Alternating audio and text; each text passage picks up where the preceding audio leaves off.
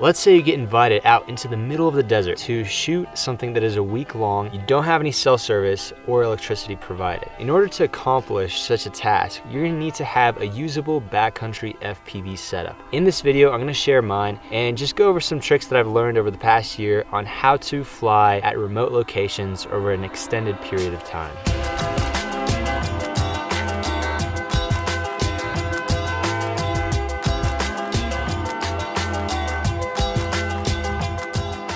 The first thing I want to go over is power. When you're out in the middle of nowhere, it can be difficult to find a source of electricity and also a way to store it. So what I use is I have a 500 watt power bank and a 300 watt one. The 500 watt power bank I typically use for any kind of drone equipment, cameras, anything that requires a large amount of electricity. So this is what I'll be charging my LiPos with. I typically keep it on next to the front seat of the car so that if I'm driving and charging at the same time and a fire breaks out, I can take my fire extinguisher, which I have right next to me, and put it out right away. The 300 watt one I typically keep in the back of my truck. I use it to charge my phone overnight, to charge radios, my laptop whenever I'm using it. This is good for GoPros and 6 inches, but if you're looking for something heavier, you're definitely gonna want a bit more storage. It's one thing to be able to store electricity, it's a whole nother ballgame to be able to generate it. What I use to generate electricity is I have a solar panel in the back here. So that's great if I'm parked in one location for an extended period of time. I can just put that on, it's 100 watts.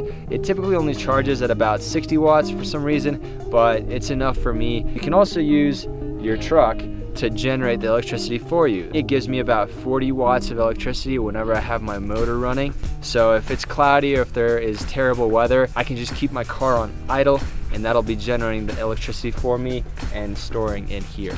I do not recommend using your car battery to charge your LiPos because, well, first of all, your car battery can die, and if you're out in the middle of nowhere, you're kind of stuck, especially if you're alone. And also, I've had buddies who have blown their fuses because they were charging too many LiPos at the same time. And if you blow a fuse in your car, you're kind of screwed if you're out in the middle of nowhere because then you can't charge other stuff. So I highly recommend using the car to charge the power bank and then using the power bank to charge any other equipment you might have. Ooh. The next thing I want to talk about is your sleeping arrangement. My go-to choice is a truck because I can access locations that sedans, RVs, and vans aren't capable of. And sometimes you need to be able to reach these locations in order to capture these amazing shots. The other perk about having a truck is that it's a lot more inconspicuous. Let's say you've been driving for 13 hours at a time, you are exhausted, you're falling asleep at the wheel, and you just need to pull over and catch some sleep. You can go at a hotel parking lot, a Walmart parking lot, any parking lot, and park there overnight. Just make sure that there's no security at hotel parking lots. Some hotels have security that'll kick you out. If you're in a van and an RV, it might be a bit more obvious that there's somebody sleeping in that vehicle than if you're in a truck or a sedan. Now, if you are sleeping in your truck bed, you want to make sure that you have some nice foam pads that separate you from the actual metal, or you have like a wooden platform that you're sleeping on, because your truck gets really cold overnight, and that cold, it's gonna feel like you're just sleeping on a cold sheet of ice. So you wanna make sure that there's something separating you from the truck bed, and I've made that mistake before. The sleeping bag I have is rated for -20 degrees Fahrenheit, -30 degrees Celsius. That is perfect. Even in locations where it's super warm, such as San Diego, I still bring this along because along the way there will probably be some place with a higher elevation that'll be really cold overnight, and I like to keep myself super warm when I sleep. But if you are in a super warm location, you can also just throw this sleeping bag on top of you and just sleep on the foam pads that you have, and that'll make sure that you don't overheat overnight. I think it's really important to invest in a really nice sleeping bag and really nice power station. That's just gonna make your experience that much easier to be able to capture footage out in the middle of nowhere. Next, we're gonna talk about drones. Now, a good rule of thumb is to have 2 of everything for any kind of shoot that you're going on.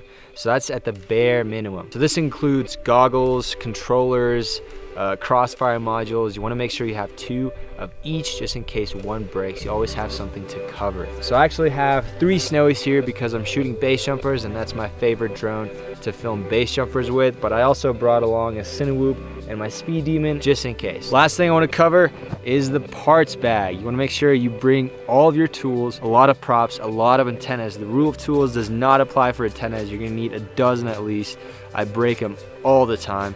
You're going to want to have video transmitters. You're going to want to have your soldering iron, solder, a backup charger, ND filters, spare batteries for your GoPro, spare GoPros, extra motors, screws, wires, anything that you can think of that is sitting on your drone workshop at home that you might need to use in the field to make a quick parts replacement. When you don't have a parts bag, what we used to do is take stuff off of the backup drone and put it on the main drone, but you basically kill your backup drone because you're using its organs. The first trip that Carter and I went on, I bought an extra Armaton quad, and by the end of the trip, it was completely stripped. It was just a frame because we just kept taking parts off of it and using it on other drones. Miscellaneous things that you might need.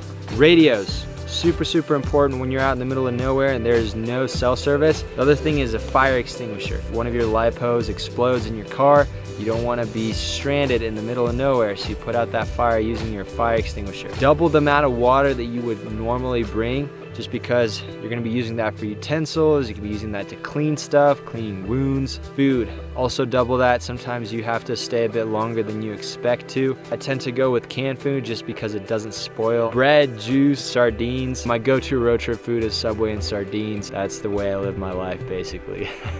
Always bring something that'll protect you in the rain. At this point, I just keep a stash of jackets in my car in case somebody needs them. I just have them there. Always want to have a first aid kit around. If you're catching your drone and you mess up or you accidentally fly into someone else, that's gonna save you. I have flown into myself and I was bleeding a little bit. The extra bandage that I had in my car really helped me out to stop the blood flow and just to, you know, clean up the wound and so forth. If there's anything I missed, make sure to comment below. Thanks for watching, and I hope to see you in the next one.